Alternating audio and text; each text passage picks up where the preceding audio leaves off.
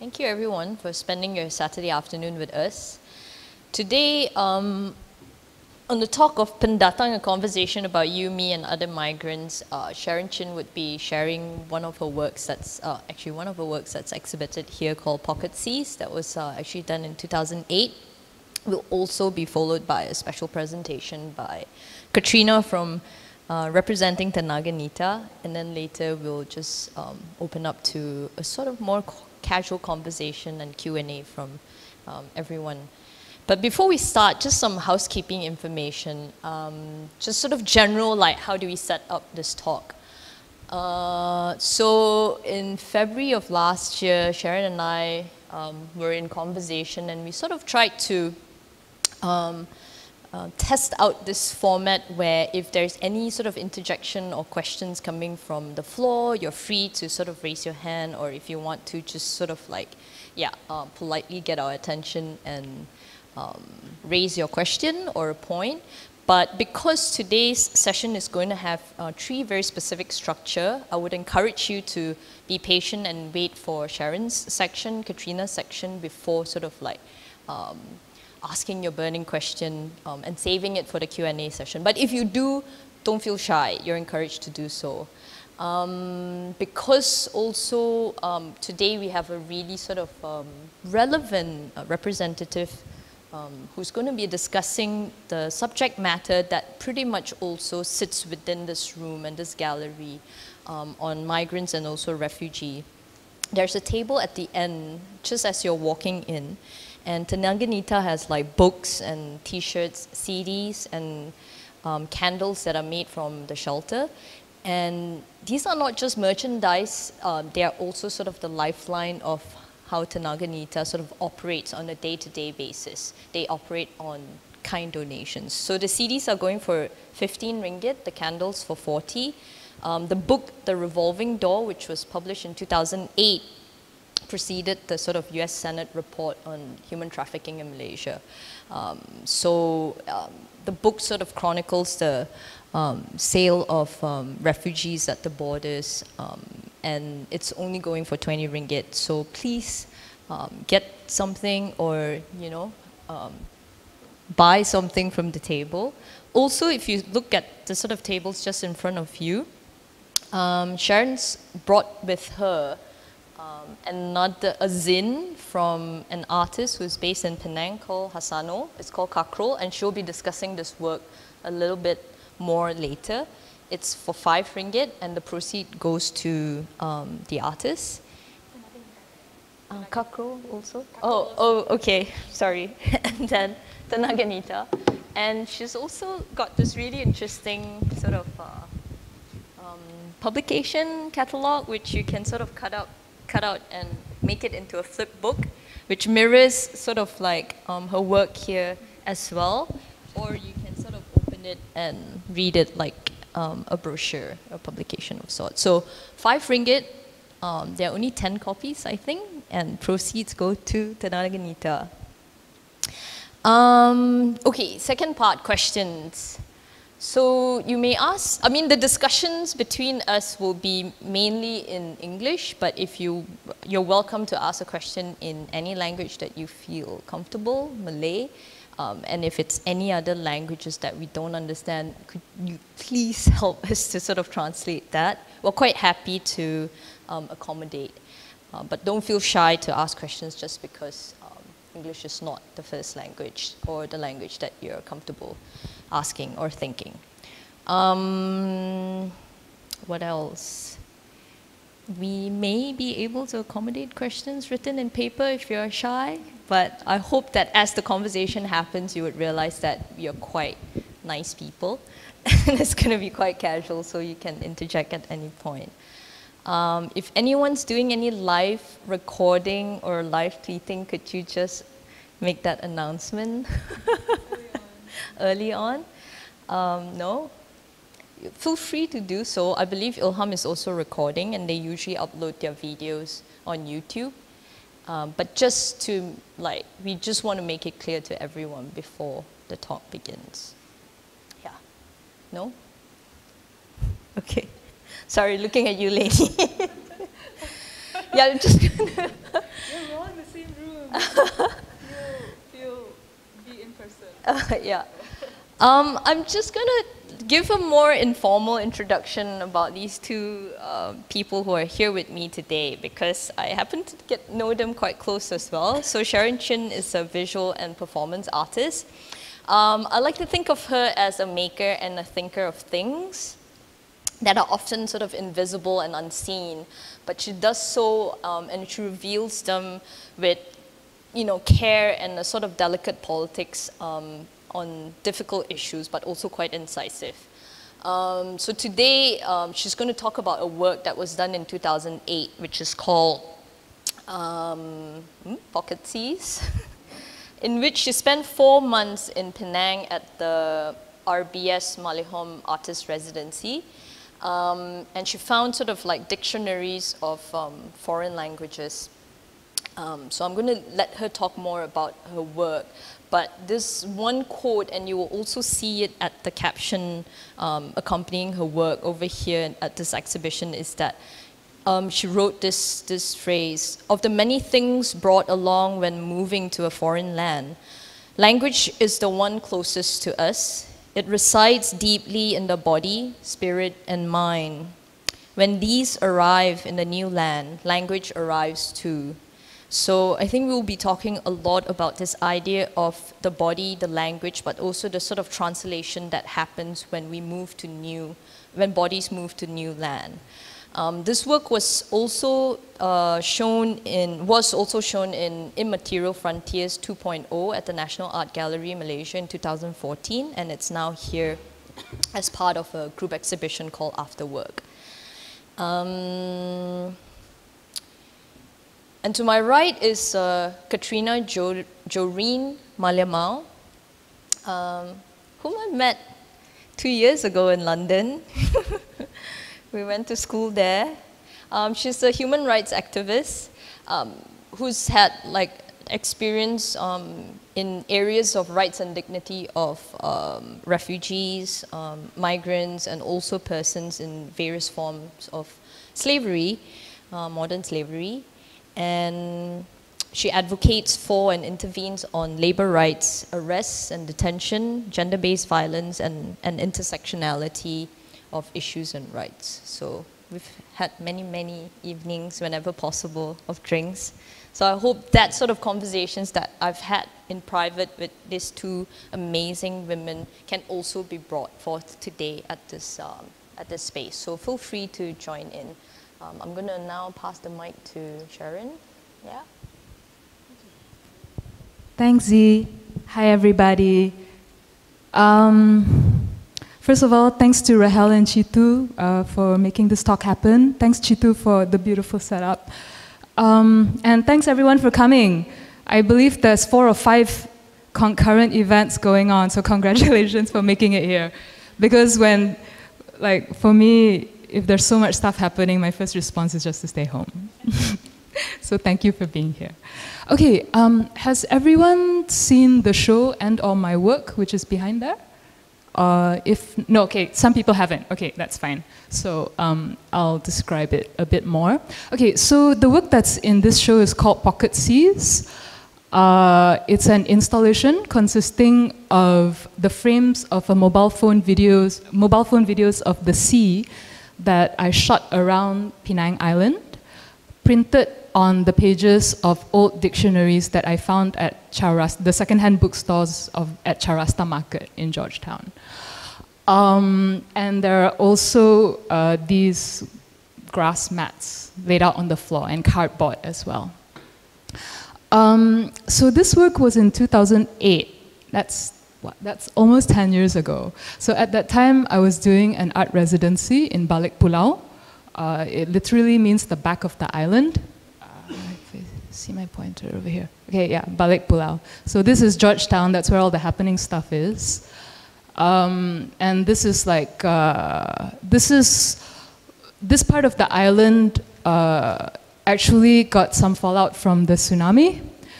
And it remains, I think, the more undeveloped part of the island, although that's changing now.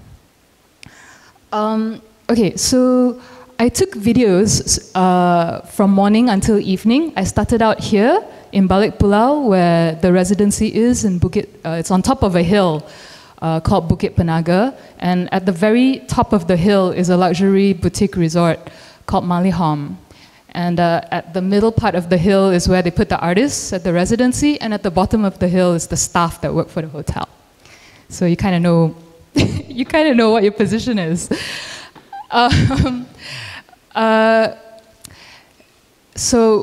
The first video I shot in the morning was here, and then just circumnavigated the island like that. So 12 videos in all, and printed on 12 different dictionaries. This is some documentation of me shooting the videos. It's just that when I was in Penang, I realized I could see the sea from almost anywhere I was. So that was really the beginning or the inspiration for the work. This is the first installation of the work at RBS Bank in Georgetown.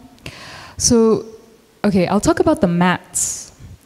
So the family who funded my residency, the Yap family, the patriarch of this family is Yap Cho Yi. And I read, so they have a museum actually, and they own a lot of property all around Penang Island. I read that he came over to Penang from China in the 1890s with nothing but a straw mat. And he went on to found Ban Hin Lee Bank, and also became one of the richest people in Penang. So I thought about the mat. To me, the mat talks about the body. It's sort of the idea of when you come over the seas with nothing, you bring your body with you, and if you roll out the mat, you sort of claim that piece of ground for the night, at least to sleep on. So that becomes your home in a way. And another thing that you bring over the seas, along with your body, is also language. So that's something, you can be stripped of everything and not even have paper, but these things you will still have, your body and the language that resides in your body. So I don't know if you know, but at Charasta Market, the second-hand bookstores are really well known. So that's where I found the various dictionaries, different languages. Okay. And I guess I was thinking that each language is also a kind of ocean. So the metaphors in this work kind of, one thing informs the other, but it's also about mobility. The main idea is mobility because bodies cross the sea, languages come along with the bodies and wash up on our shores. Languages are as vast as an ocean, but they also, in dictionary form, fit in your pocket, and mobile phones fit in your pocket. So I thought of languages as having a sea in your pocket, and that's why the work is called Pocket Seas. Okay, so that's enough about me. I'm gonna talk about 5 different artworks from Malaysian artists who have also dealt with the subject of migrant workers or migration. And the first of these is actually, you can find them on the tables in front and also at the back, Kakrol Zine. It's by Hassanul Ishraf Idris, who's part of a artist collective and gallery in Penang called Run Amok. He made this zine in 2015. So if you haven't seen copies of the zine, these are some pages of it. Okay. So in 2015, he made that zine as part of this project called, part of a project called Gerai Chowdhury, where Run Amok collaborated together to build a kind of makeshift stall that sold snacks, cigarettes, and sort of various sundry goods that you could get around the area of Hin Bus Art Depot, where Run Amok Gallery is. So around that area, there's a large Bangladeshi community. And a worker from Bangladesh at Hin Bus took Hassanul around the area just to research and sort of like have a tour. And Hassanul came across this strange vegetable called a kakrol, or cod kakrol. It's a kind of gourd that comes from Bangladesh, and it grows in cold climates. So he found this extremely exotic to come across it in Penang. So also he came across these things called systematic word books. So they're kind of like dictionaries that are handed out to workers from Bangladesh when they come over as a kind of orientation, you know, get to know the language. And there's like little doodles in it and stuff. So he decided to make the zine over here featuring a kakrol character. So it's kind of like a phrase book, kind of like comics. It's a bit satirical. I found it incredibly moving when I saw it. And another thing about this work that I loved is the fact that of its distributability, and that's why zines are so great. Because even though he's making this work about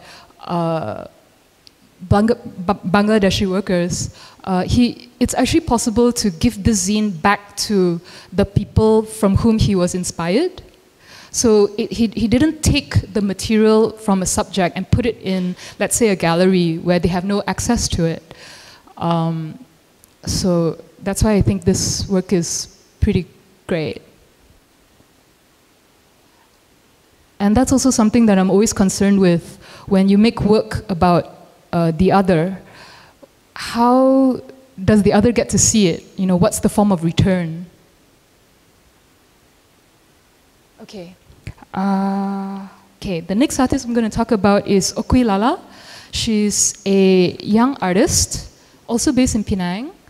And she made this video, As If Home. In collaboration, is it in collaboration? Okay, she paid a very skilled Bangladeshi construction worker to teach her how to build a model house. And then she made a video about it. So I'm going to show you about a minute of this video.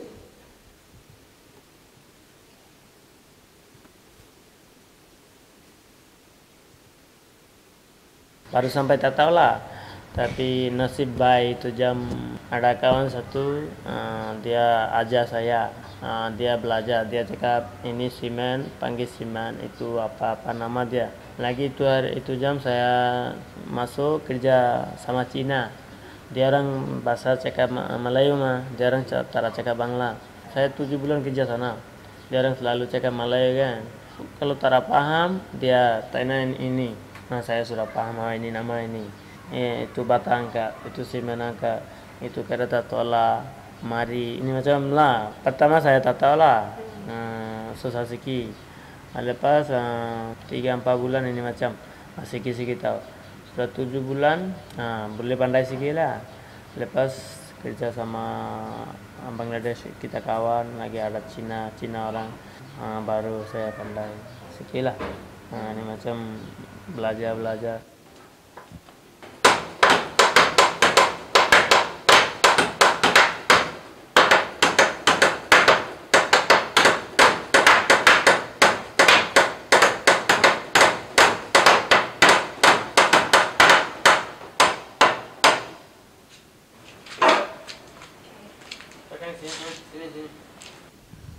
Okay, so Okui actually expressed some discomfort about how she related to Mustafa in this work.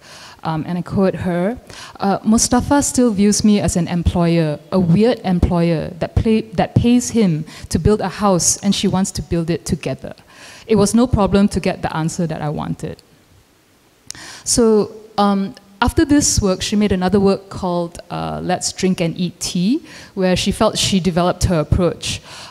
She worked with Stephen Nini from Myanmar, who's been living in Penang for 20 years. And they together with Florence Lay from Myanmar, decided to make a cooking video about how to make Burmese tea salad. And I'll show you some of that video now.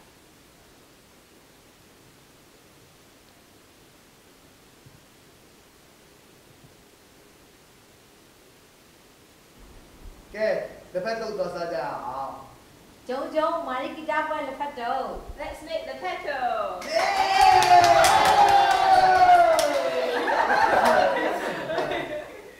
Nyamalu lepas tu lu kau baik. 缅甸的带色的叫 lepato. Bahasa Myanmar lepat ialah dessert. Historically, lepat was a peace offering between kingdoms after war. Okay, yeah, I can't show you too much because I just want to respect everyone's time. So about this work, she said, I feel more comfortable working with differences. Differences, borders, awkwardness is okay, and we actually need to be able to talk about it. I think working on migrations, identities, in collaborative work is challenging as the you and me gap is even more visible. My current approach is to show or work with the awkwardness. So what I like about this is that the artist herself is working through the process and the pitfalls of making work with and about the other. All right. The next artist I'm going to talk about, Minstrel Quick. This is just a series. Okay, Minstrel is an artist. She works with photography, also mixed media. She's a wonderful artist, and but in particular, her photography, I think her kind of looking is it just reveals like a very sensitive eye. So she lives in Kajang, and this is a suite of photographs that I'm going to play for you. There's quite a lot of them. I'll scroll through them quickly, and I just would like everyone just to like look very carefully.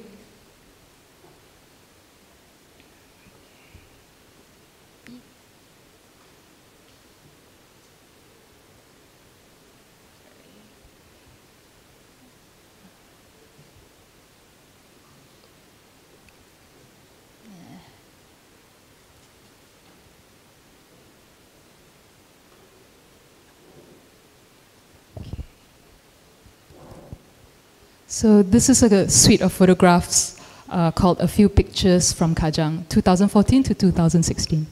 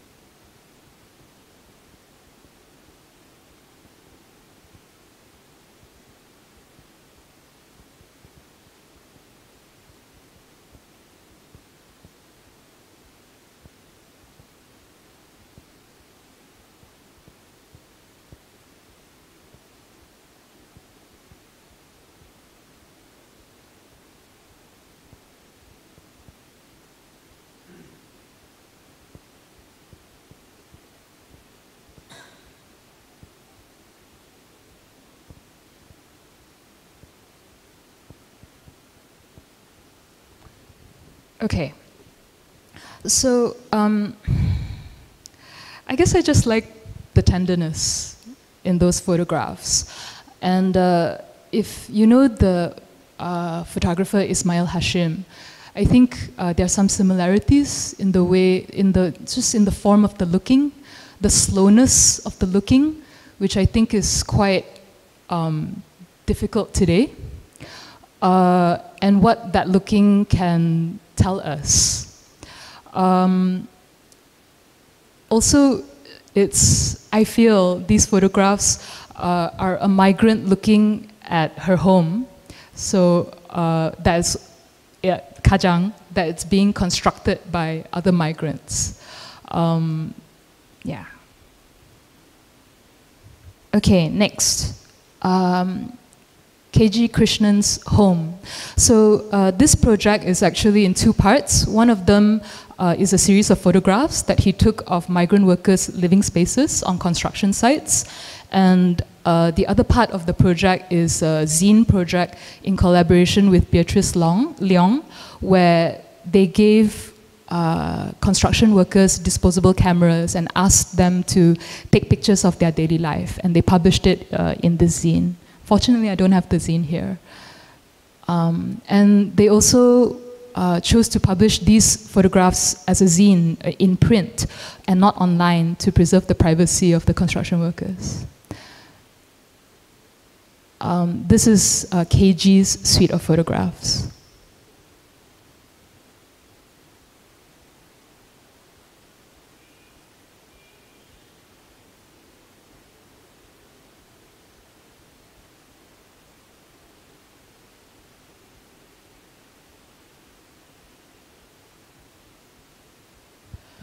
Okay, so what I found interesting about this work is when we compare how KG looks, his form of seeing in these photographs compared to the construction workers' form of seeing. When they take photographs of their own lives, they represent themselves.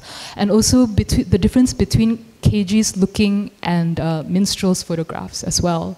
What they can reveal to us about, the different ways that we see the other, the different ways that we relate to migrants.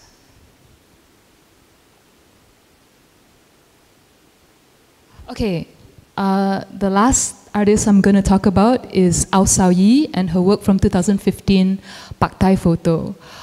This is a 2-channel video installation. Here's a photo of the setup, and I'll play you a little bit of the video. So Pak Tai Photo is a very old photo studio around Jalan Sultan, and in fact it dates back to pre-Merdeka days. And around that area, there are a lot of workers from all over, so from Bangladesh, from Myanmar, also from China. And what Sao Yi did was interview these workers and overlay their narrative. What she asked them was where they came from, how and why they left and came to Malaysia, and also what's an ideal place that they would like to go to, and also to sing a childhood song. So she overlaid these narratives, these stories, over footage of the interior of Pak Tai Photo. Okay, I'll show you the video now.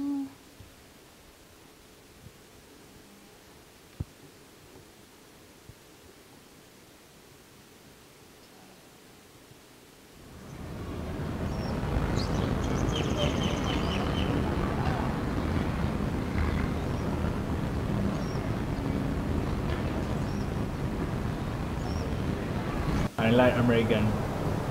Sekarang mau buat rumah pun punya, tapi kita tak campur dia punya pulau.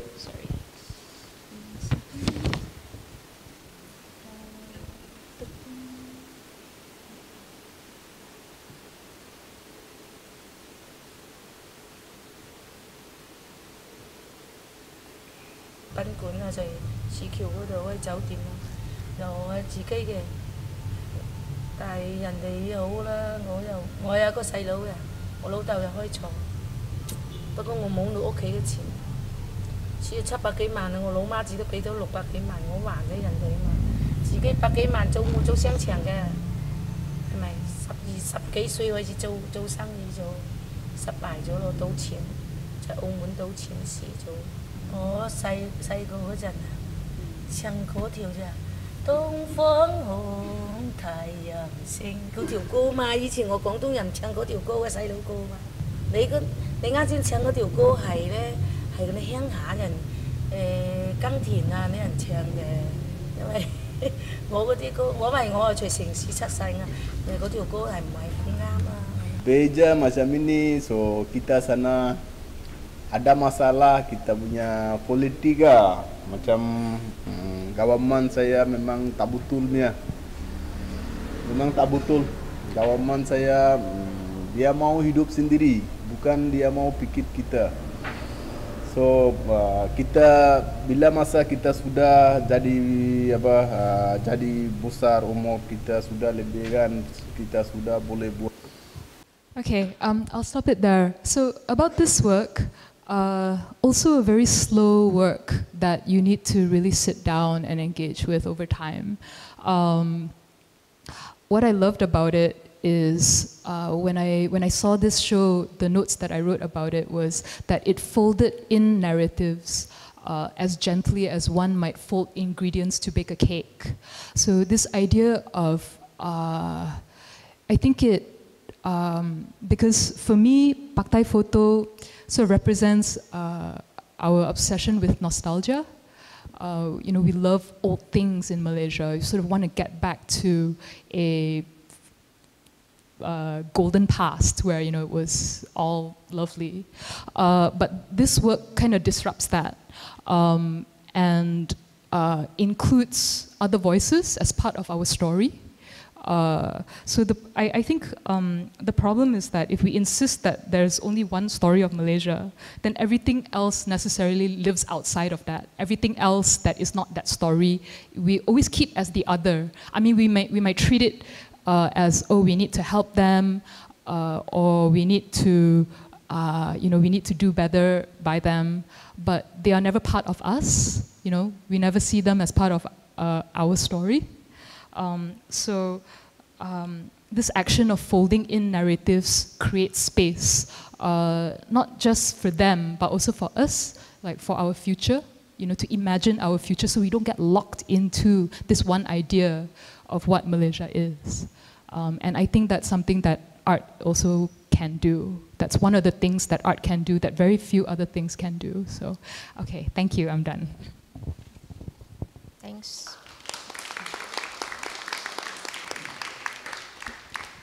So just sort of like to, I don't know, summarize, just so that we can move on to Katrina before we transition to that, is that in these sort of works that are taking the idea of migration or migrants as the subject matters in this art, there is this theme of the language, the idea of that translation, right?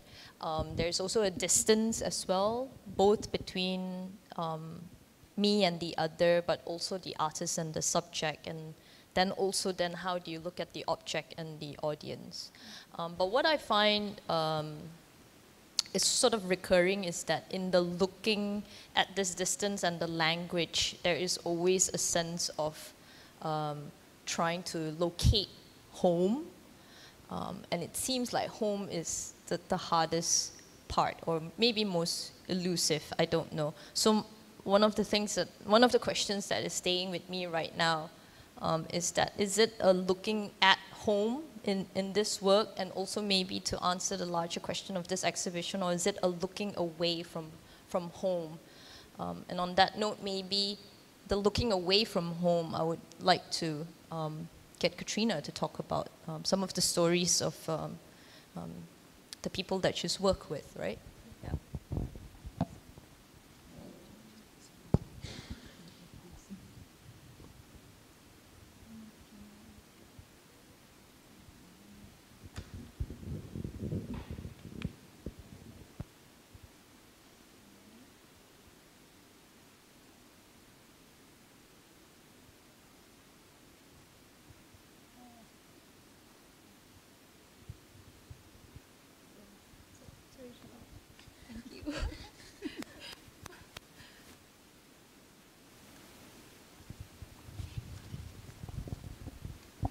Thank you so much to Z and Sharon and to ILHAM for inviting us. My name is Katrina, I'm from Tenaganita, and I would like to just share a bit about what Tenaganita's work is. and also the stories of migrants and refugees that we've met through the course of our work. So just a very quick snapshot on what Tenaganita is. Tenaganita is a Malaysian human rights organization.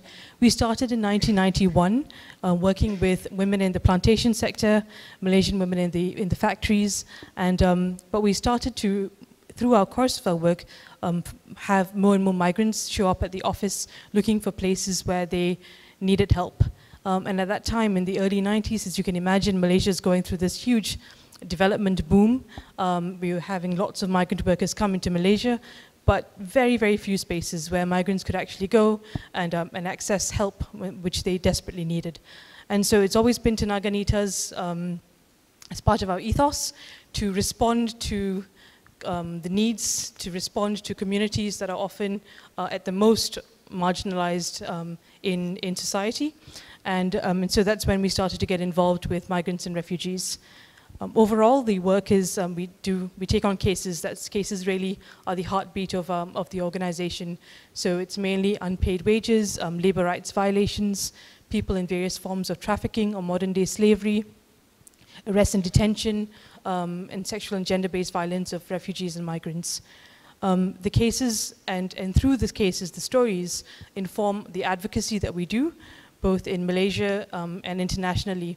And so advocacy in the sense of wanting to change the legal framework, the climate that we operate under, but also changing people's attitudes, understanding that laws are not distilled away from our culture and our belief systems, and so the advocacy is to change that also.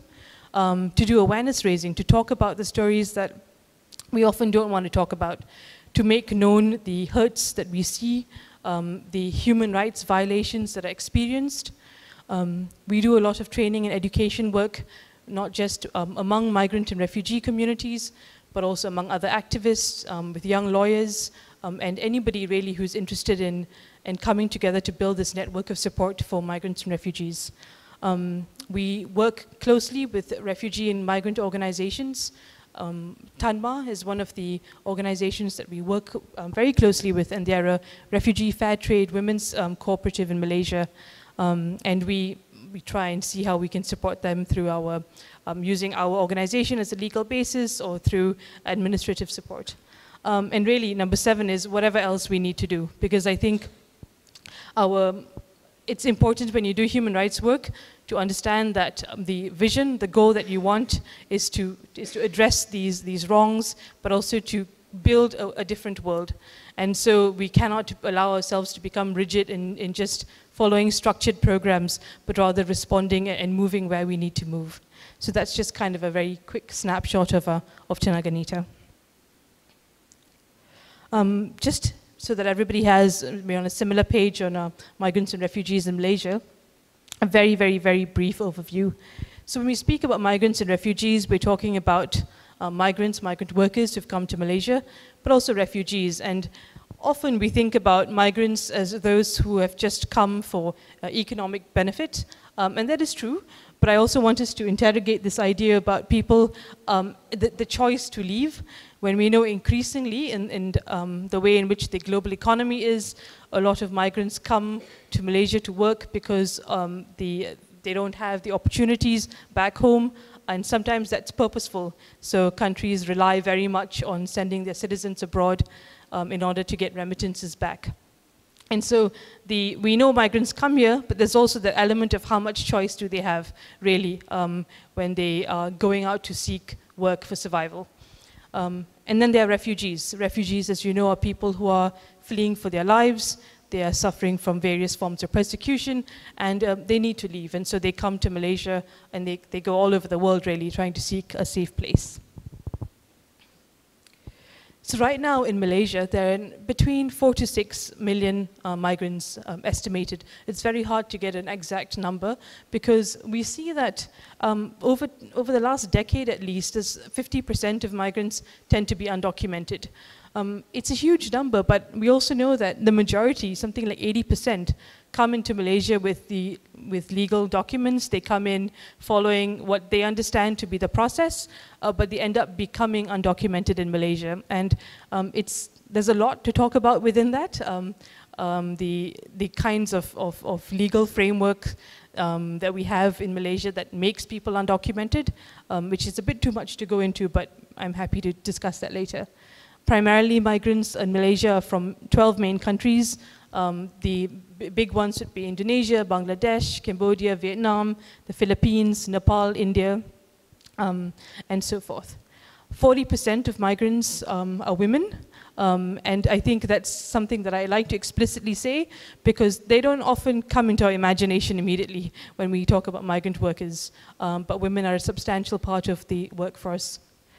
When it comes to refugees, there are over 150,000 refugees registered with UNHCR, maybe 50,000 more who are unregistered, 100,000, it's very hard to tell really. The biggest population is obviously from Burma or Myanmar, and then the Sri Lankans, Pakistanis, Iraqis, Syrians, Somalians, Palestinian refugees. Over 30% are women, and over 35,000 are children. I don't want to talk too much about the law, but I do think there are a couple of things that we have to understand. Firstly, when it comes to refugees, Malaysia doesn't recognize the status of a refugee legally. So nowhere in our legislation do refugees appear. What we have, though, is this arrangement with the United Nations High Commission for Refugees that allows them to be registered with the UNHCR. But it's sort of an informal understanding. It's a memorandum of understanding with the government, which means that it's not secure, right? And it also means that the state, the Malaysian government, doesn't do anything to make sure that refugee rights are protected. And so under the Malaysian law, we have the Immigration Act, which is a very, very, very powerful act. And it defines so much of the refugee and migrant experience. Refugees are seen to be undocumented. No, not even undocumented, they're seen to be illegal. And that's a word that maybe we can talk about a bit more later. So that's one thing that you should know about refugees in Malaysia.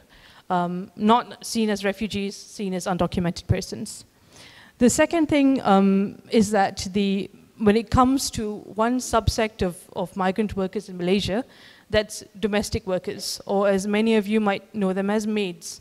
Domestic workers are a huge part of the Malaysian workforce, but their work is also not recognized as work under the Employment Act.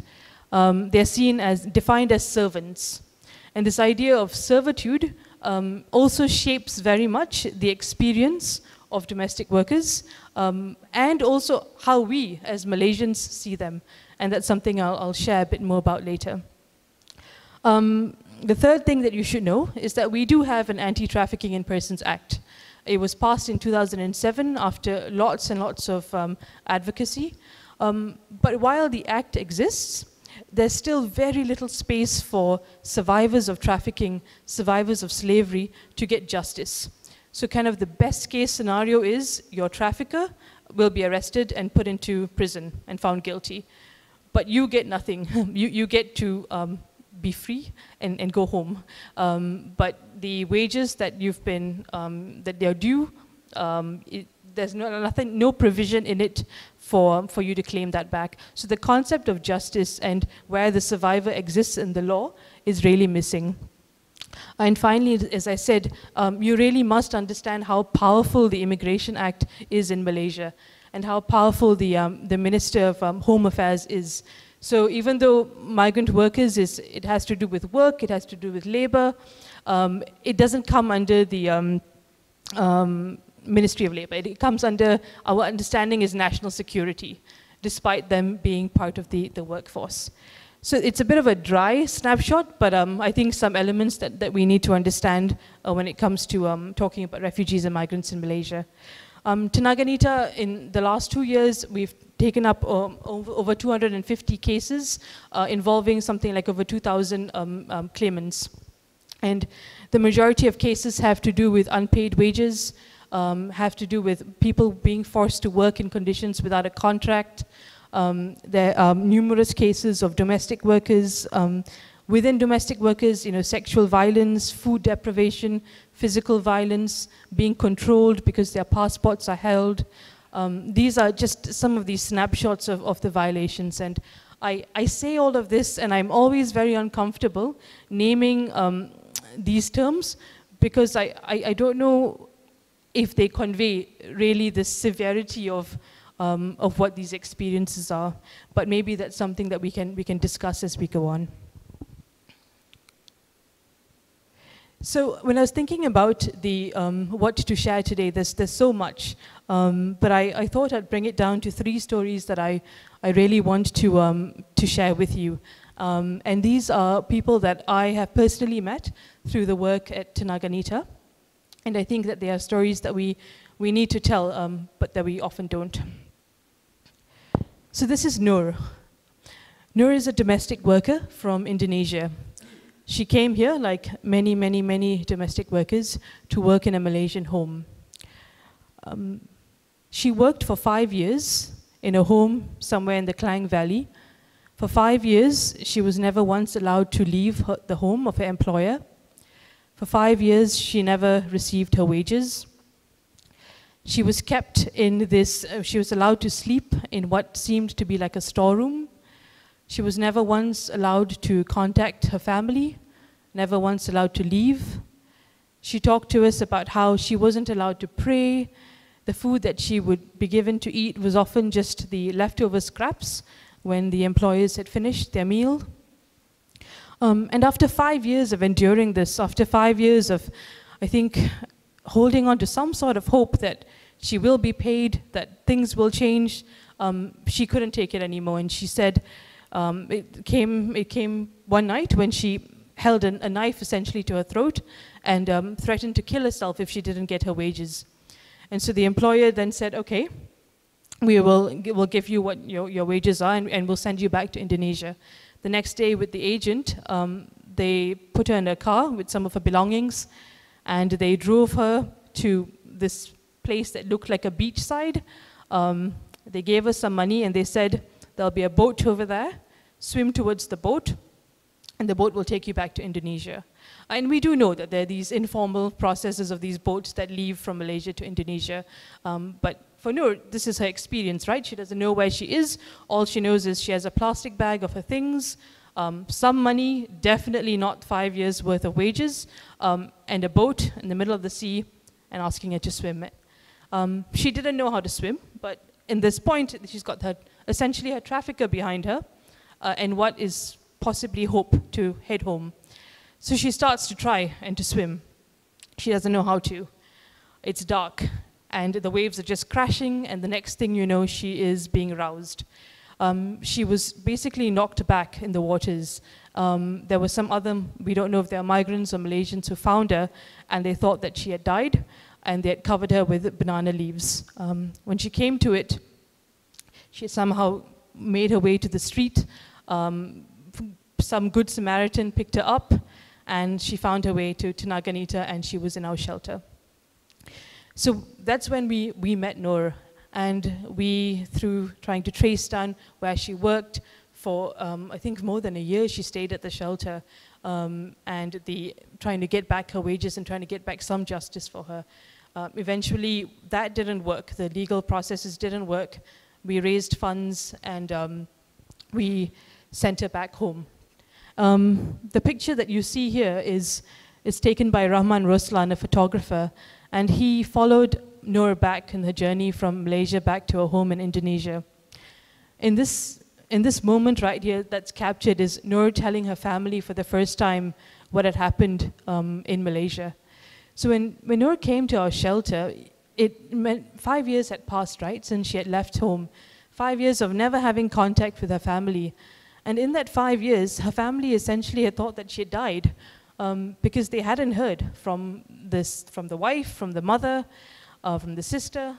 And so they thought she had died. Her daughter had gotten married, and she had become a grandmother, which she obviously didn't know about. Her husband had remarried, and you can't blame him because he had lost his wife for 5 years, who'd gone missing.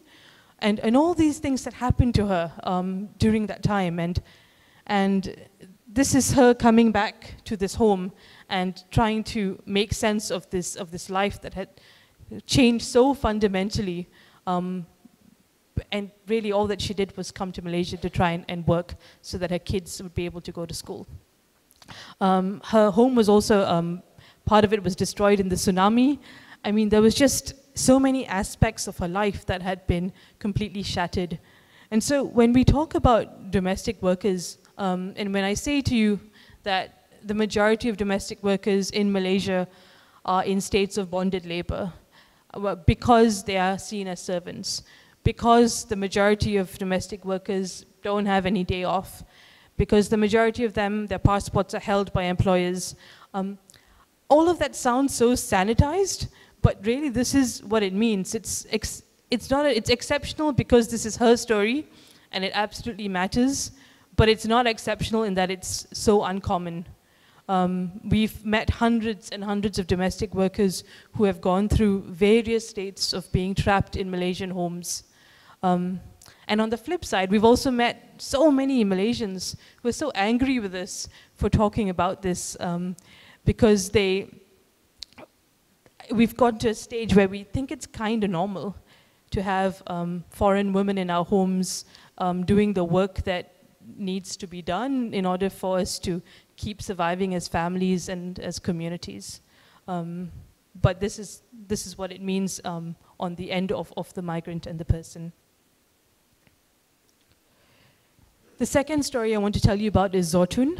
Zotun is a Burmese refugee who came to Malaysia fleeing persecution and violence in Myanmar. And like the over 100,000 refugees in Malaysia, Zotun is undocumented, despite having his UNHCR documents. So when he was in Malaysia, he was arrested during one of the immigration raids. He was put into an immigration detention center.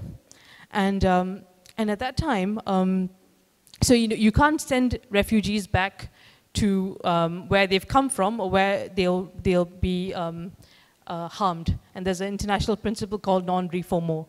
Basically, if you'll be in violation of that if you were to deport a refugee back home. And so in 2007, 2008, 2009, we were finding that what the Malaysian government was doing, or what people within the Malaysian government were doing, was that refugees would be arrested, put into immigration detention centers, and there were people from the detention centers who would then drive the refugees to the Malaysia-Thailand border, where they would be sold to traffickers for about 500 ringgit, 700 ringgit per head. The refugees then, in this no man's land between Malaysia and Thailand, would be given a week to deposit between 2,500 ringgit to 4,000 ringgit into the trafficker's bank account. And they would then, if they are successful in doing that, then they'd be sent back into Malaysia. So you buy your freedom back into Malaysia.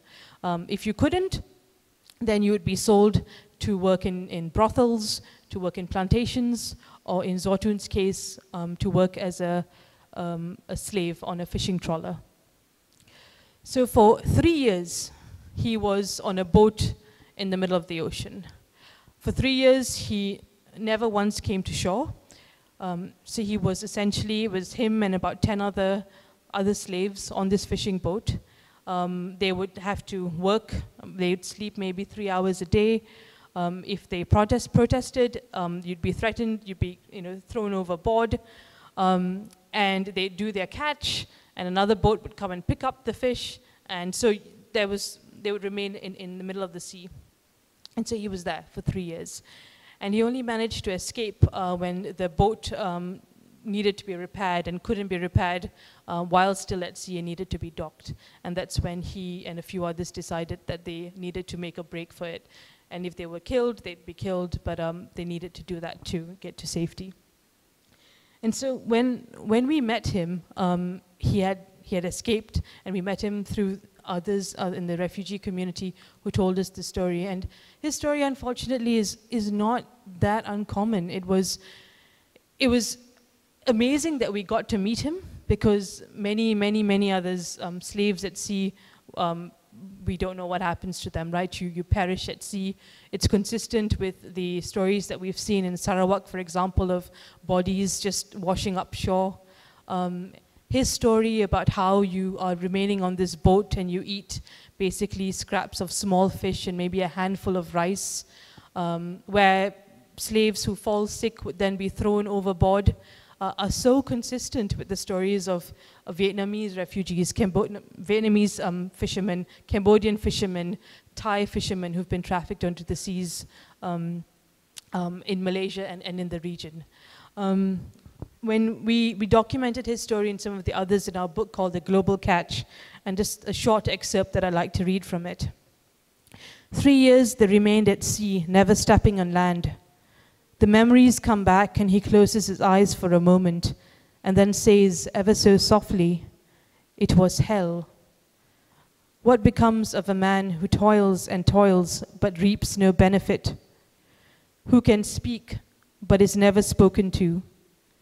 Who eats only from the scraps of others? Who knows not time or day, month or year? Who cannot rest when weary or close his eyes to seek relief? Who has a family and loved ones, but doesn't know if they are alive or dead? What becomes of a person who is stripped from all choice, freedom and dignity? What are they left with?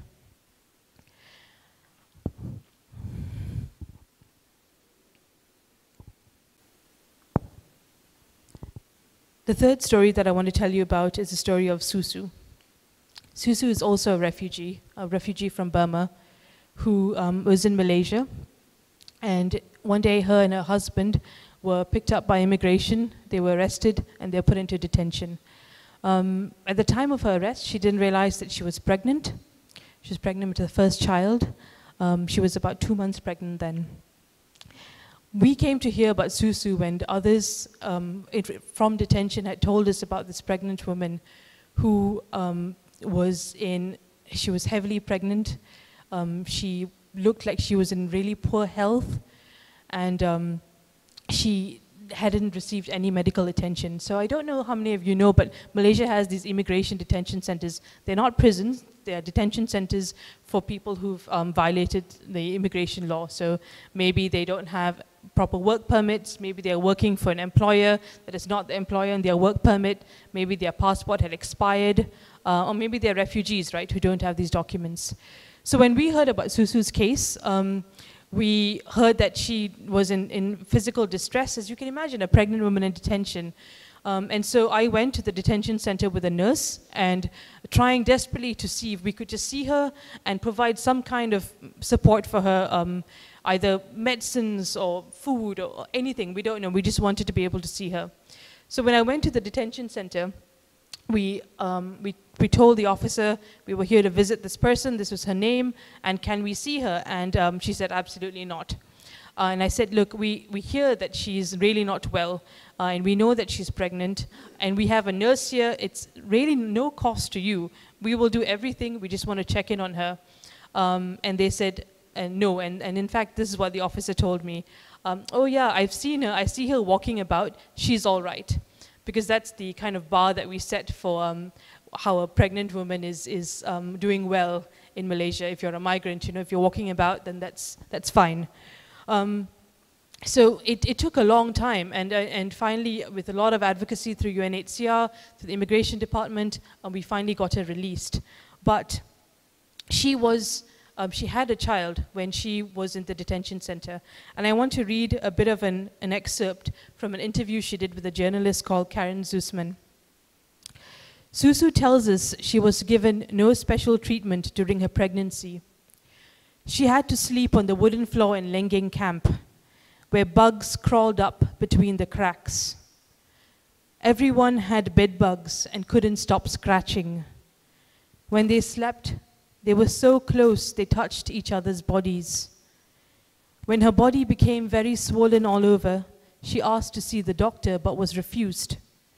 Finally, doubled up in pain, she went into labor, and only when other detainees screamed continuously for help for her was Susu transferred to a local hospital where she had her baby. Right after she gave birth, the very next day, Susu and her baby were sent back to the immigration detention center. Within a day, the baby turned yellow and needed to be taken back to the hospital. This young mother, who herself had just given birth, remained in the detention center. It took a few months before she was released and before she and her baby were released. And this is a picture of her and the baby in our office, and she's telling me what had happened. The marks on her body from the bed bugs are consistent with what we hear from other detainees. We know that detainees are given very, very poor food. They're given maybe one mug of water. Detention camps are often crowded. There's very poor sanitation. If you're sick, at best you'll get a Panadol. When she and her baby were sent back to the detention after she gave birth, the only special provision she was given was a bowl and a washcloth. And that was it. And maybe hot water if she needed to clean the baby. Susu's husband, who was also a refugee, was whipped. Whipping is one of the penalties you can face in Malaysia if you're an undocumented migrant. And the kind of whipping that happens is, it amounts to torture under international law. And he described to me the whipping, and he showed me the scars on his back where the flesh had split from the stroke of the cane. And they are refugees, and this is what this is how we treat them in Malaysia. I also, this idea of that every time I think about Susun, I think about pregnancy, and I think about motherhood, and I think about how we, as a society, we celebrate that, right? We have baby showers, and we have, everything that's horribly pink and blue and as gendered as you can make it. You have balloons and cake, and it's joyous with all kinds of rituals that we go through, because pregnancy is a thing to be celebrated, unless it's pregnancy of a refugee or a migrant. And there's something about the migrant body that we think of differently. And there's something about the migrant womb that we pathologize. Migrant women in Malaysia aren't allowed to become pregnant. Their pregnancy is seen as a disease under our current laws. So, migrant workers have to go through these health screenings, right? And only if you pass it, then you can be a worker in Malaysia. Pregnancy is classified as a disease under those screenings. And I think that says something about us as a people. When we look at the migrant woman and we treat her womb and her reproductive rights in this particular manner. I think the other thing that I want to say, and I know I'm running out of time, but I want to put out there is that when we think about migrants and we think about refugees, we think of them as their status as a refugee. We think of them as the laborer, as the plantation worker, but they are people with desires and with needs and multiple identities. But somehow we can't seem to see that. We can't seem to see the multitudes that they contain beyond the function that we want to extract from them. We use this word illegal so casually, but what does that mean for somebody to be illegal? Are we saying that they are not worthy of existence? What does that illegality do to all their various parts of their identities? What does that strip them into? And I would really like us to reflect on that word a bit more. I think in the work that we see, it's that once you strip somebody of their identity, you call them illegal, then you start to strip them of their rights. You say that they are here as functions, we are here as these bodies within which contains labor that we can take. Or they are here as bodies, as refugees that we will tolerate, but we don't really accept. And so it is difficult for us to accept that maybe refugees and migrants want pleasure, they want leisure, they want relationships, they want to make choices for themselves, they want to make choices on how their time is spent. They want to marry, which they can't in Malaysia, they want to have children, which they can't in Malaysia.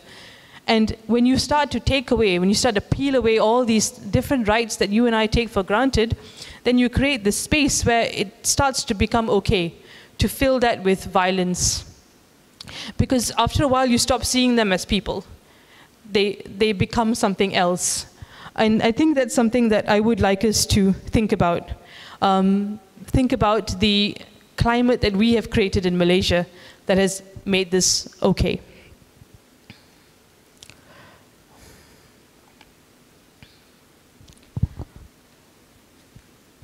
Yeah. Should I end here? I've got a few things to do. I'm just checking on time.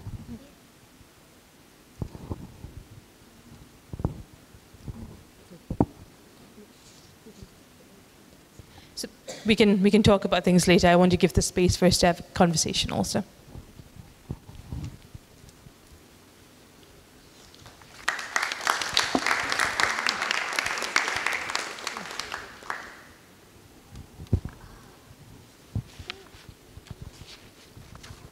I think I would like to begin from this sort of weightiness, the gravity of the stories and also the accounts that you've shared. Isn't it ironic that we're all seated here in a space that discusses or even visualize the sort of bodies that are being spoken about, and of bodies who can speak, like you said, to borrow your quote, but it's not spoken to. So I want to start this conversation maybe with this sort of like the stark difference between, Sharon, your earlier presentation of the works and also artists who investigate or explore this as a thematic exploration in their works, and Katrina, your sort of very grounded and also very realistic accounts of the people with whom you've worked with, and also the context at which we are situated at today, which is an artist talk. So the question is very simple, Sharon. Why did you invite Katrina? Just sort of to start from getting this context out of the way. I have to think through this answer because that is also a question in my mind, and I felt that I would only know the answer by doing it. I think I can start from the intuitive question or dissatisfaction, I suppose, with this show, or shows that are like this, or art that is about a subject, a subject, an issue, I guess. How to square it? Not so much square. Sorry, because you can't square it. It's not a balance sheet. It's what does it mean? Yeah, I think that's really what the question that's in my mind. What does it mean to do this work, artwork? And because it is work, and when we set it alongside migrant labor, which is also a form of work, and human rights work, which Katrina does also work. So that's one of the patterns that I think about, the forms of work. I think I needed to introduce a sense of stakes for myself. I wanted to put myself there. So, and I'm sorry, but I put everyone else there as well. Yeah. Okay. I mean, good. I was curious about that, and I decided not to ask you before, just to get the conversation along, because we've discussed a lot of sort of like themes, and we see them sort of like, you know, being depicted in works, and there is, you can't help it, but there is always that sense of that distance when these bodies or their statuses are removed from their identity. And that brings me back to your sort of last few slides about this status, right? How when you said that phrase, migrants' womb is pathologized, it really struck a chord. Like it kind of cuts you, that phrase, because I wonder whether or not in the same way of labor transaction, people accord labels or descriptions to strip off the identities of these bodies, of these migrants, of these humans who are in foreign lands. Does art share some sort of culpability in doing that too, stripping that sort of identity and putting them on white walls? Yeah. Sorry to interrogate you like this, but... Yes, it does. It does. It does. It does. Which is why I'm constantly... sorry, this is not a incriminatory stance. It really is a place of questioning, because these are questions I ask myself. Which is why I'm obsessed with the notion of return. When we make art about something, it comes from somewhere. Make art about someone, that person, we are coming from somewhere. And just as the other person is always coming from somewhere, so we are all coming from somewhere. And it has to go back somewhere. We are always returning. So you complete a circle. There is a circle. And that's why I was so taken with Hassanul's zine, Kakrol zine, because, and it's not, the circle can be extremely wide. So it can, something that you took something from can go through many, can describe an extremely large circle before it comes back, hopefully in some way, to where you took it from. And Hassanul's zine comes back, and it makes itself available to be able to come back. And the process of that circle is also in some ways why I'm so glad that Katrina is able to be here today, because it doesn't have to be direct, you know, you take something from someone and then you pass it back to that person. No. It needs to return in some way. So I think there are two things that I want to respond to immediately to that. And firstly, it's the role of art, right? The work that we do, and one of the challenges of human rights work generally, is that it tends to remain in these spaces that are quite exclusive. So human rights work will exist within maybe courtrooms or conference halls or the UN, in sort of these platforms that are quite detached from everyday lives. But really, human rights is, it's the most lived thing that you can think about, because it exists in all of us. I mean, its very nature is that it resides in all bodies, across all boundaries. So it is a problem when human rights work then becomes something that is detached from everybody who isn't either an advocate or somebody who's suffering rights violations and trying to claim justice. And so there's that space that I think we need to keep creating that takes these very, very real hurts, like these stories that I told you about. Like, I can list off all these statistics on cases, but the statistics are people. They are their entire lives, and they are spirals of violence because they have families and they have communities. They have their own bodies which have gone through these pains. And we have to find ways to make this known, because I think there is an intimacy to violence that all of us have, but we have somehow created these barriers in our minds that prevents us from touching it. Who among us here has a domestic worker at home?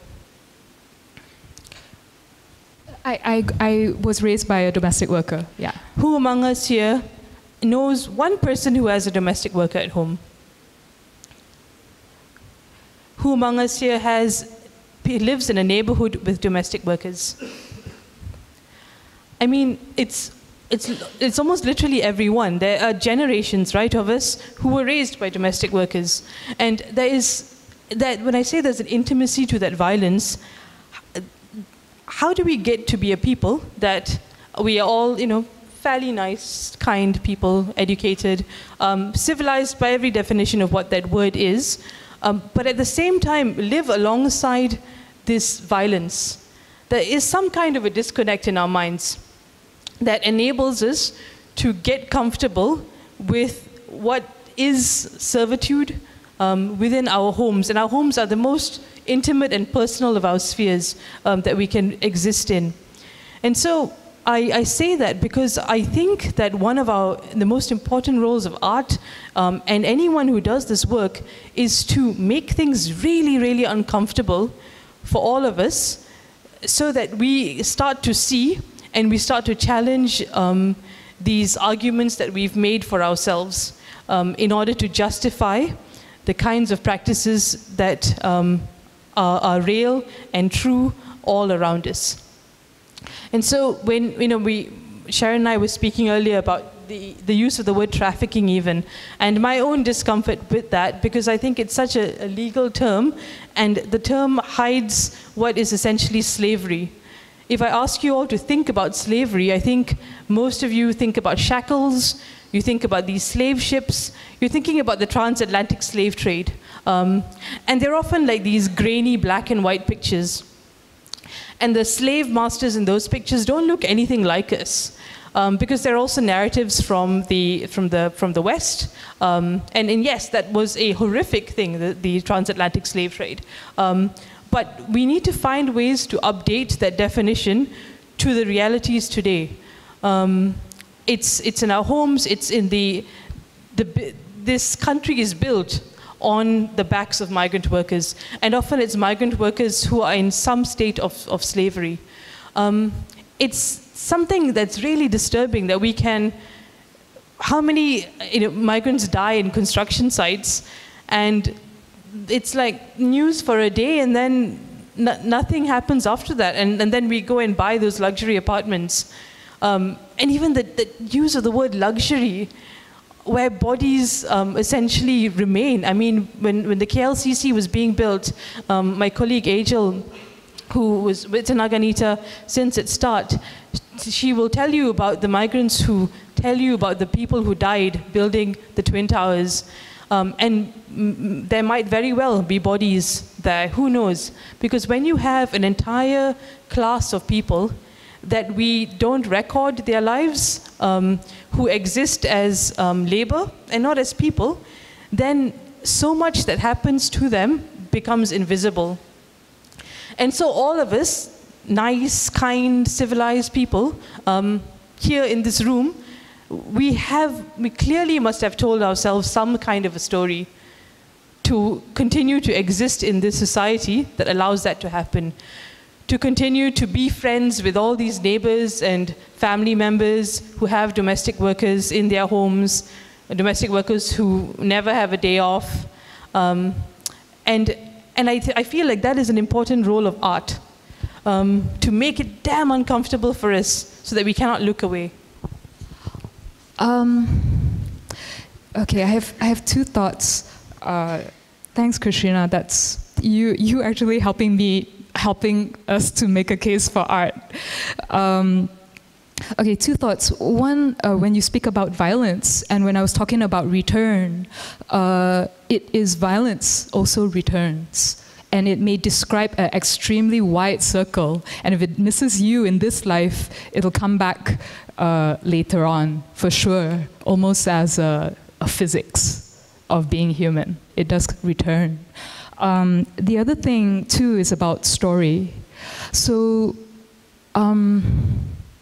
I think really the only thing that has ever changed my life and really, really changed me, so changed me, is a story. And specifically science fiction, in my case, my favorite writer, Ursula Le Guin. Some of the things that I have read in her books have, in a way, the story teaches us and allows us to be able to look at what is unbearable. And I don't mean to dismiss it or to lessen it, but to really, sometimes when you look at something so straight on, it is unbearable, the cruelty. Just why be human at all? Oh my God. But if we can somehow make a space in ourselves, and it's almost like a muscle that has to be trained, and maybe art can help train that muscle, is that slavery is part of the story of Malaysia. And if we can find a way just to accept it, like this is our story, it's not happening out there. And you know, just like in Sze Y's work, fold that narrative in. Somehow I think that is a space for hope, for action.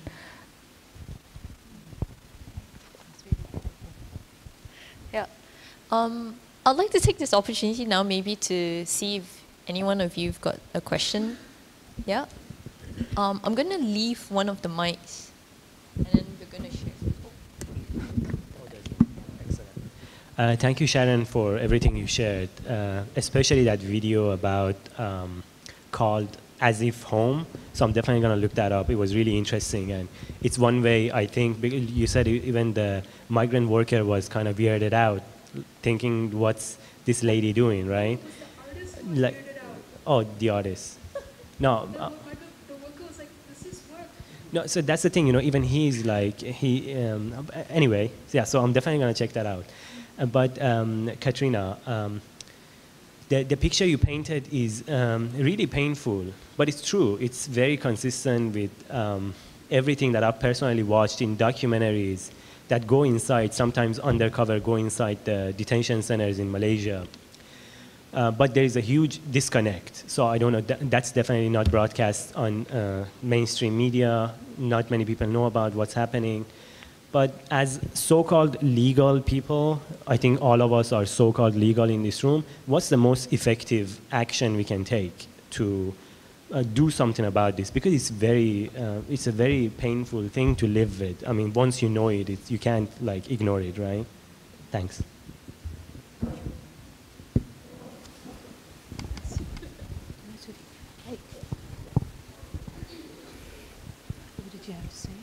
I thought the question was, what could legal people do about illegal people? No, but Katrina, you did talk about wanting to come back to this, right? Yeah, no, and actually, I didn't, I have these slides just because, and I'll run through them really quickly, but one thing is just understanding that if you can't look away, that's already pretty significant. Because a lot of people do look away, even after you know. I mean, there's that constant justification that we do, right? And I think one of the most important things everybody needs to do is to do the work on yourself. I need to do the work on myself. Just because I do human rights work doesn't mean I don't have internalized sexist ideas and prejudicial beliefs and racist ideas. And you cannot escape it.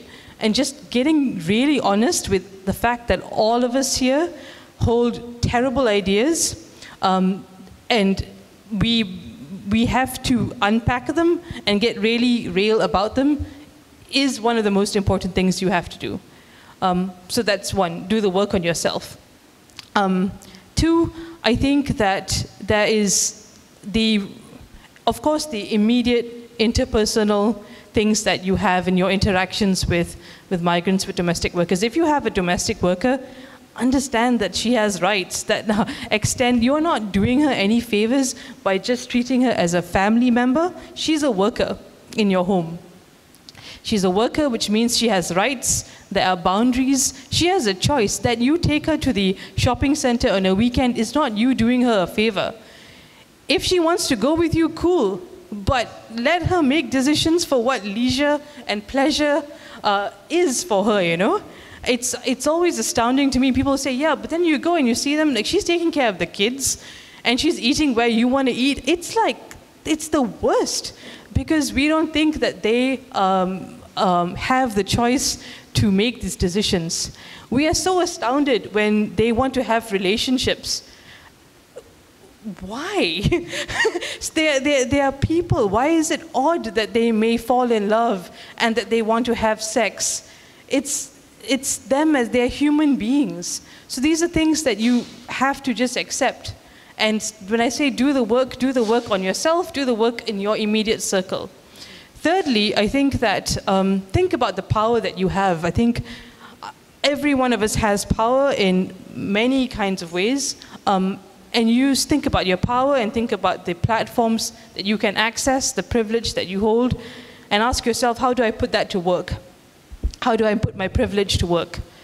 How do I use the space that I have, the voice that I have, the tools that I have to highlight, to make known what is going on, but also to make known what should be? Do the work to allow yourself to imagine a different reality. Because we can't just get stuck on what is terrible. We have to try and imagine alternate ways of being. And that can be really hard, because when you're so used to seeing things as they are, to try and imagine a different reality is to challenge beliefs that you have about how the world should be. And finally, I think just on a very concrete kind of advocacy way, you have to hold the people in power, you have to hold their feet to the fire. Nobody gets an out on this. When you say that you belong to a country and you belong to a democratic process, that means not just voting, but continuously holding people to account. But on the note of voting, please go and register to vote. There's a campaign going on now, I just have to say that. But yeah, think about your power, think about yourself and how that can be put to change. Any other questions? Excuse me, hang on. Could you maybe start with your name? What exactly is it about Malaysia that creates this problem? I mean, is it something to do with the fact that Malaysia is sort of neither developed nor a developing country like the countries that you mentioned, or is it just something more than that? I think let's all interrogate what that word developed also means. It's like when we say developed, like I take issue with it because I think it hides a lot that happens in so-called developed worlds. It also, when we say developed, what are we developing towards? What kind of model? So I know what you mean, but I also just want to, it's a reminder to myself also to never fall into prey in using that word. But what is it about Malaysia? And I don't know. I think that's something that when I say do the work on ourselves, let's ask why. That's kind of what I've been trying to ask, right? How do we get to this point that this is normal for us? Is it that we all profit from this reality? Let's not pretend that we don't. Slavery is profitable, not just for the people who are the employers and the people in power. Slavery is profitable for us. I mean, it allows us to live in this country with these roads and these buildings, to buy food that's kind of affordable, and it's putting ourselves in that is. I think allows us to, like, kind of creates this culture to happen. I think that there's very poor political will, but both on the side of Malaysians, but also the state. Many people don't know, and I think when I started doing this in 2007, 2008, many people weren't talking about refugees. People didn't know we had refugees in Malaysia. And so sometimes when you don't know, then you can't act, right? You don't know, you can't heal something that you don't understand. And so that's why we've got a huge responsibility to make that known. I think we've gotten very used to very racist realities in Malaysia. among ourselves, very classist realities among ourselves. We're a very patriarchal country. Our ideas about gender, all of this is poisonous. And there is, when we understand that, then it's not surprising that we see it manifest to migrants and refugees. The way we treat indigenous people in Malaysia is consistent with how we treat migrants and refugees. The way we treat the poor in Malaysia is consistent with how we treat migrants and refugees. So I think that's the other thing we have to understand, right? That these are not isolated issues. Once you start talking about human rights, you got to understand that these frameworks apply to everyone. I think as a country, we also don't talk a lot about our rights. We are not comfortable with the idea of rights, and when you don't believe that you, as a people, you have dignity and you have rights, or we don't understand that they're universal, then it makes it okay to do it to others. But the thing that we have to understand is that as soon as you start to compromise on other people's rights, you compromise on your own. Rights, human rights, the entire foundation cracks. And we see that, right, in Malaysia. So we've allowed this to happen to the indigenous community. We allow it to happen to migrants, then it's us, really. I mean, now it's a survival of who is the most economically powerful gets to survive well in this country. And it just keeps going on. So there's lots of different points, and maybe, I don't know, what do you guys think? How do we get to this point where this is normal and okay? No, I want to go back to maybe asking Sharon about this and the sort of ways of seeing the other, right? In terms of the juxtaposition of the me, you, and the pendatang, the migrant. And so just before the talk started, we were talking about how these sort of realities, as much as they are quite violent, has reached a point at which our shock level has almost been desensitized. So let's talk about this idea of this notion of sensitivity, perhaps, and whether or not this is something, perhaps, as a practitioner, as a person who makes art, if you feel that there is a different way of creating space for a different type or a different sense of sensibility, sensitivity, where you allow people to maybe look at something differently.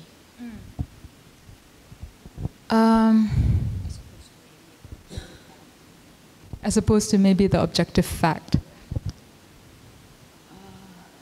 Okay, one thing I do know is that awareness is not the same as sensitivity. So these are two different things. That's one thing I know.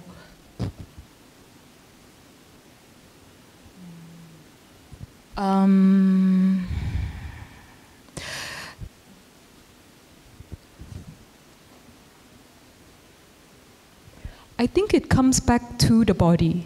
It comes back to the body because the body is what we share.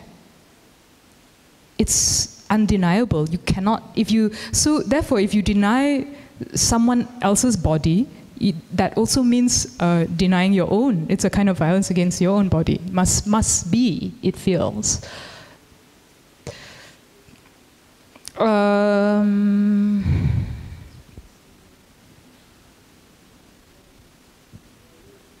So, okay, so I wonder,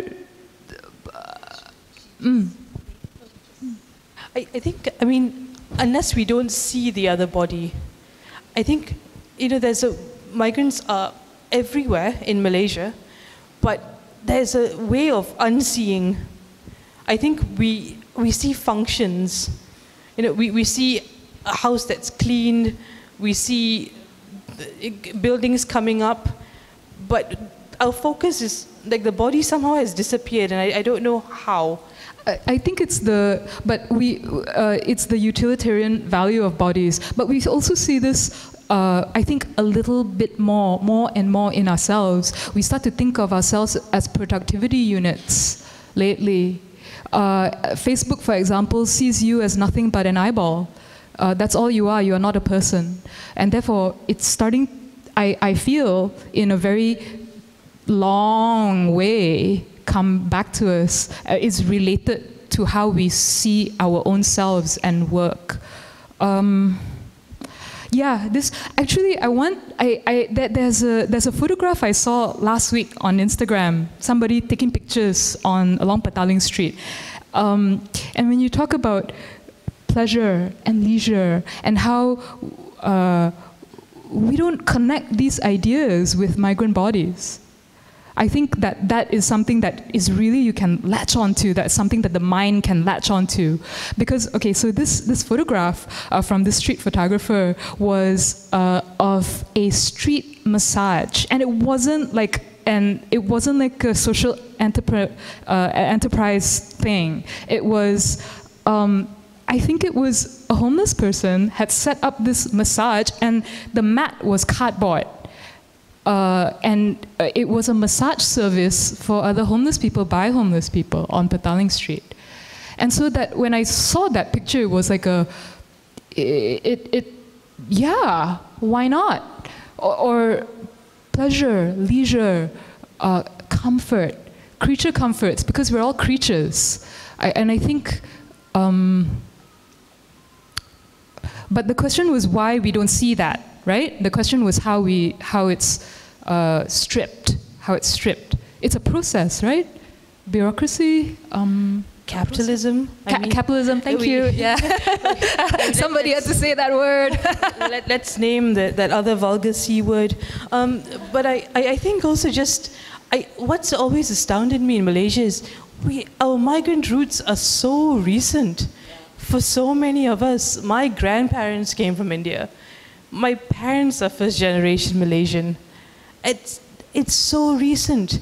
But that's the other thing, we don't talk really about those stories.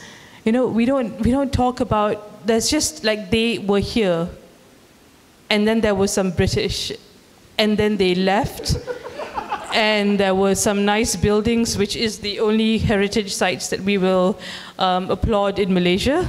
I'm looking at you, Penang. But I think there's so much that we don't talk about and that we disconnect from our own realities, and then we're just doomed to replicate. And when I said earlier about the intimacy of violence and the violence in our homes, I just I cannot accept that none of us are changed in some ways, from having such close encounters to the dehumanization of another person.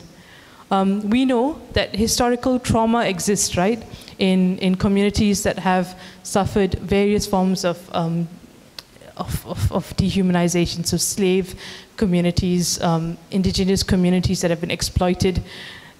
It's, scientifically, you can see how trauma resides both not in just cultural memory, but in the body. And I wonder from the other side of it, like, how does it not change us as a people? To normalize a practice over time, and then to be really silent about the things that I'm sure many of our grandparents went through. I mean, colonialism is very, very recent, and we don't talk about that history in Malaysia. And when we do, it's in like places like the Majestic, where it's so, it's like this thing that is luxurious, when actually colonialism was so violent. And somehow, just within 50 years, we've become okay with it. And so maybe it isn't that surprising that we are all kind of comfortable with this, because we've denied our own history. We've denied what happened to our families. We've denied what happened to our mothers and our fathers and our grandparents. Those of us here who are the elite, we've denied the complicity of our ancestors in the exploitation of others. And so that cognitive dissonance, right? That's what we need to get at, the dissonance from our own history and the behaviors that we seem to replicate. And also the things that we applaud. There's an exhibition that's on that end. When I was looking at it, it had to do with these videos about skin color and about, fair and lovely, or these ideas of white skin being privileged. And I just remember looking at it thinking, yes, it's so real. And our ideas about whiteness, about what bodies matter, what kind of bodies can cross boundaries with ease and what shouldn't. All of that plays into this, right? So when I said earlier, do the work on ourselves, do the work on that too. Migration issues is not just the subsect, it's everything. It has to do with economics, it has to do with our understanding about who is worthwhile, worthy to exist among us. Yeah, I don't know.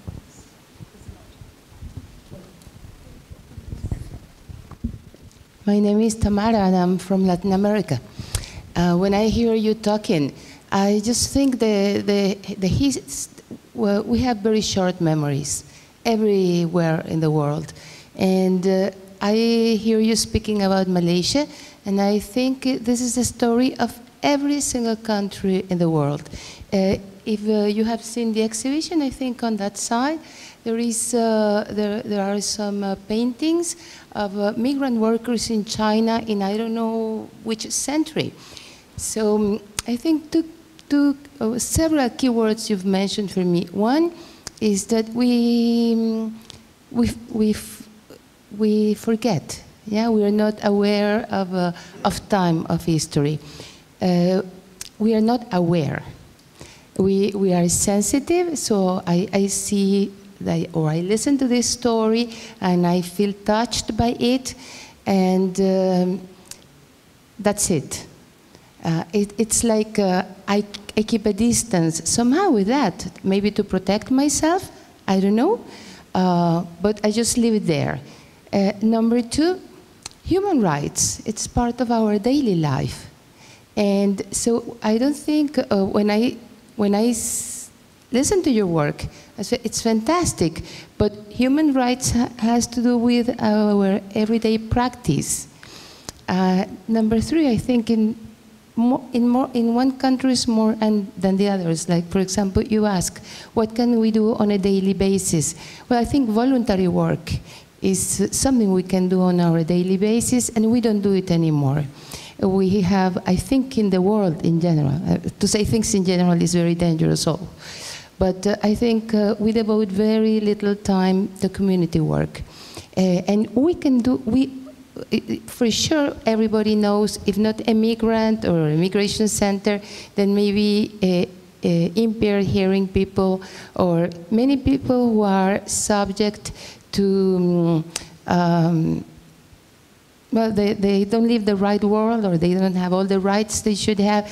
And those things are really close to us, and the very little time or money or effort that we can devote to that, it would mean a lot to the world. It's like when you don't throw a paper in the street and you say, well, it's just this little paper. Well, that counts a lot. It counts for me when I say hello to someone I don't even know in an elevator. If they don't say hello back to me, that's their problem. I say it's my education. I was brought up like that. I want my children, my grandchildren, to be tender to people, to, you know, to have just a word for someone. So I think it's just those very little things that artists also make us see. There are some pictures, a photograph, very impressive about some domestic workers that could put a grenade. Would you like to maybe summarize that really interesting point about amnesia? Well, that's it. What I wanted to say, basically. No, but it was lovely, because I think the fact that the privilege that we all have today is also, hopefully after this talk, to be able to look at the works again in this exhibition with maybe a sort of new way of looking or new pair of eyes. Yeah, but going to maybe amnesia, taking from that, the idea of forgetting, and forgetting that, like, our relationship or our history of migration was so close. And often sort of thinking of stories of migration as the story of the other, or migrants as, you know, the other, right? There are perhaps within art as well, the criticism of that. We practitioners or artists do works that are about the other, and works that perhaps that kind of show that lineage of the story that we come from, this long story of migration, that we are also part of the other. So would you maybe like to kind of give your thoughts about where Pocket Seas, or maybe even your larger sort of like artistic practice, tend to look into in terms of reconciling the process of othering and the process of embedding yourself within that story as well? I think there's a very famous paper about this by Gayatri Spivak, Can the Subaltern Speak? It's a difficult paper to read. I have not read it in full. But this question, this question in my practice is constantly there. Actually, when I went around this show, one of the thoughts that occurred to me was, okay, there are two different sort of categories of work that I put the works into. So which works were about the other, as in migrants with a capital M, and which works sort of made me feel or made me think that the human story is one long story of migration. So that was one way that I looked at this show. And Pocket Seas, for me, I think it falls in the second category. Do you want to maybe expand further on how your work or your process that is perhaps invisible to the rest of us here who only see the final work, like what is that process in ensuring that you don't just make work about the other?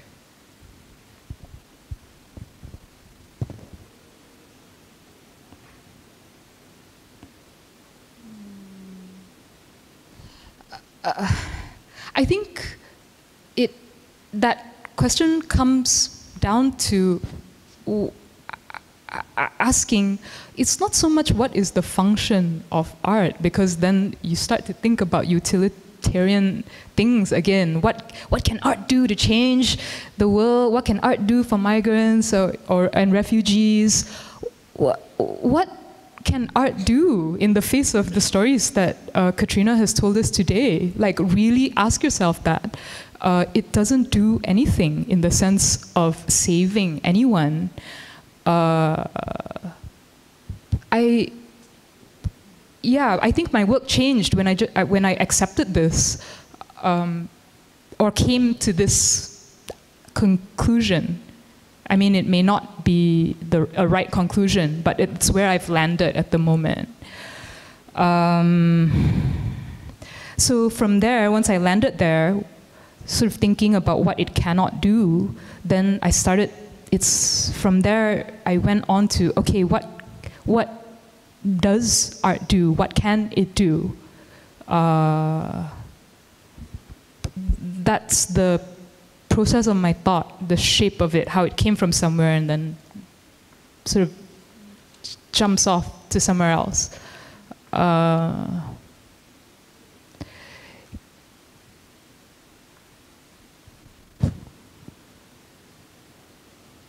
Yeah, where does it go? I mean, where does it go? That's what I always think about when I think about what I make. Where did it come from? Either the story or the resources to make this thing. Where does everything that I have come from? Because if I can be clear about that, or like look at that, then it gives me a place to depart from. Where can it go? So if you don't know where something comes from, you don't know where you're going to go, if that makes sense. What do you think in terms of Pocket Seas, where is it going? Or rather, not it, as in the work, where are you today in relation to the point that you created that work?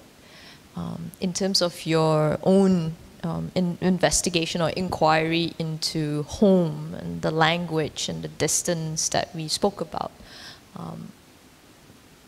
Because on the one hand, there is the risk of always locating the other, and you did locate the other in terms of these sort of dictionaries in a second-hand bookstore.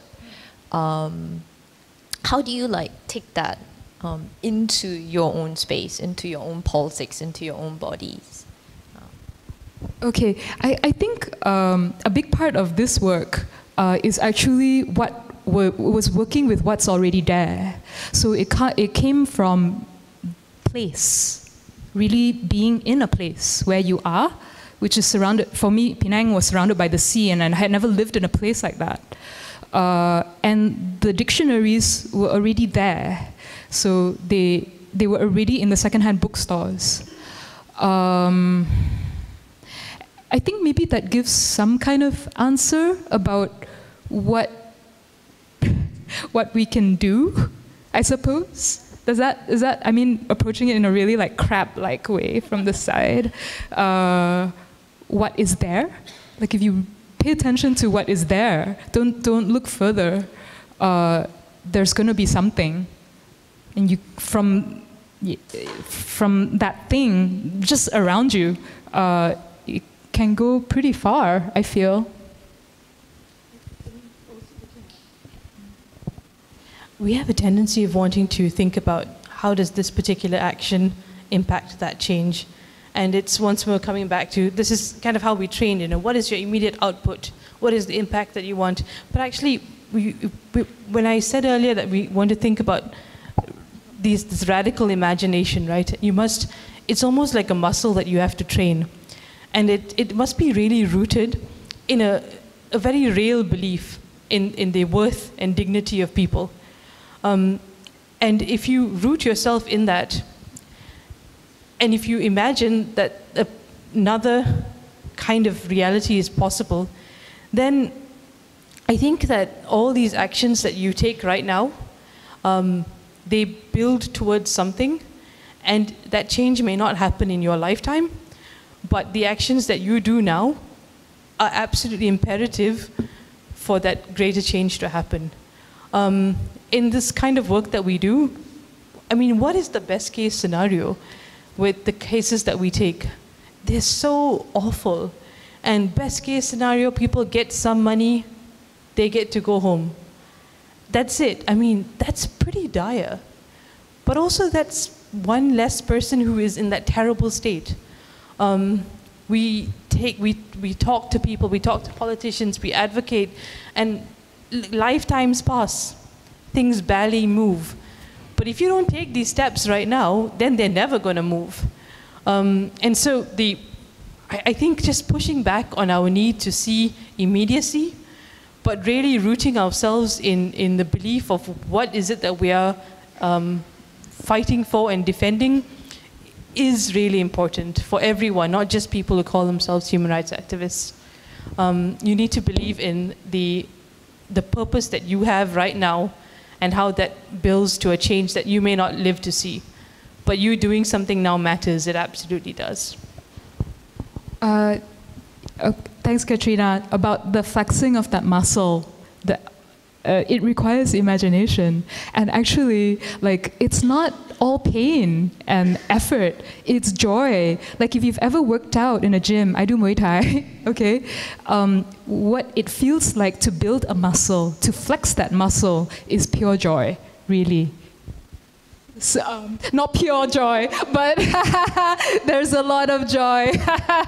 Let's just say there are different kinds of muscles in the body, and some are a lot more enjoyable to flex than others. But joy, actually, I'm really glad that you brought that up, because I think the activists that I know who are the most incredible are people who really love life. And when I say you defend dignity in life, you gotta love life. You gotta love people. You gotta love it cannot just be about the pain. because that act of working towards something better must be rooted in our ideas of love, of kindness, of humanity. And let's always push back on those who say those are flighty thoughts. They're not, you know, they are what make us people, make us human, and that, you know, the space to laugh, the space to come together is really, really important. And maybe one of the things that we do is for migrants, for refugees, what are the spaces we can create with the privileges that we have for them to come together, to do what they want, to seek joy. I wanted to say also that some of the things that I really hope that we all try and figure out how to do is, and thank you for your point about people getting involved in community, is to support the work by refugee women, you know, to support the work by migrant organizations. If you're a teacher, if you're a doctor, if you're somebody who's good at finance or administrative work, if you're a writer, I mean, everybody has something that you can do, and there are ways in which you can involve yourself. Everyone is connected to your own social networks of friends, family members, Muay Thai, gym people. It's getting people connected, right, to this. And so think about your own circle and think about how you can create those spaces, not to just talk about the pain, but also about the joy. Yeah, I think sort of departing, or no, rather not departing, but kind of like soaking in the gravity of the stories that you've shared. Let's end this talk with that note on levity, right? With a bit of lightness. So I think thanks a lot to Sharon, and thanks again, Katrina. And thank you all of you guys for joining and asking your questions.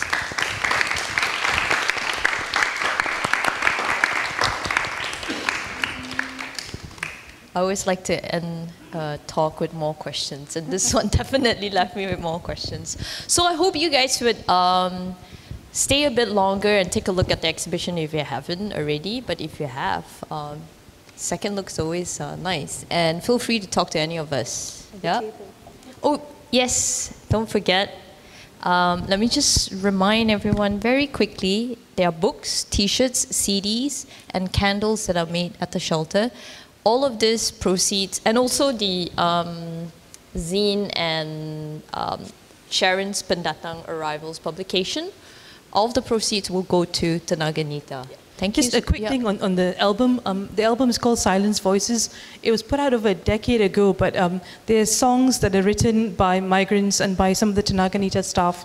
And one particular song that I really like is called Nirmala. I don't know how many of you remember, but there's a story of Nirmala Bonat, a domestic worker who suffered the most horrific violence in Malaysia. It was a very famous case just because of the scale of the violence. And the song Nirmala is by the Indonesian migrant workers from Flores, where Nirmala is from, and they wrote the song Nirmala in honor of her, and that's one of the songs on the album. So just do have a look at it, and we talk about people creating their own stories in their own words, and I think music is another great platform for that. Thank you all so much.